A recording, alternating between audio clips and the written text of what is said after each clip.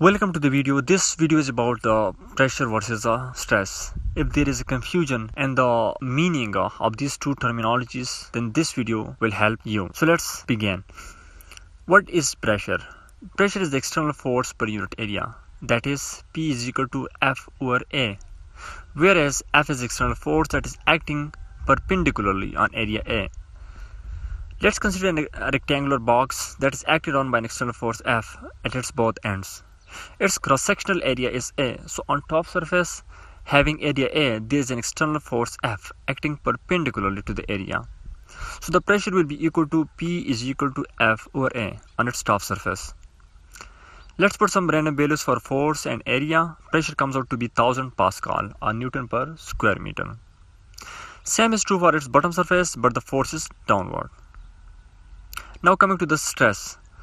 Stress is the internal force per unit area. That is, stress is equal to internal force over area A. Or in terms of Hooke's law, stress is equal to elastic modulus times strain, or sigma is equal to E times epsilon.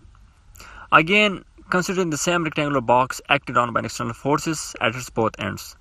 Let's cut the box with an imaginary plane at the middle. It will become two portions.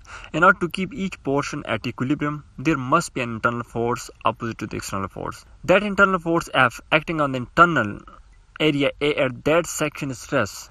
Therefore, stress is an internal phenomenon because it is caused by the internal force F at that section. Remember that no matter what the material is, stress is independent of that.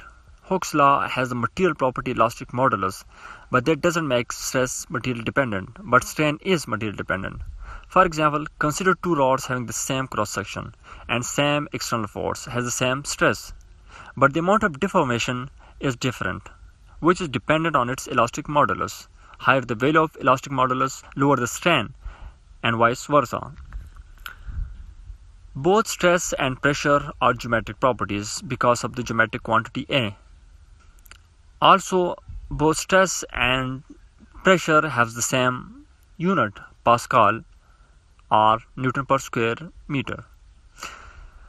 Thank you guys for watching this video, and I hope it has helped you, and see you in the next video. Thank you.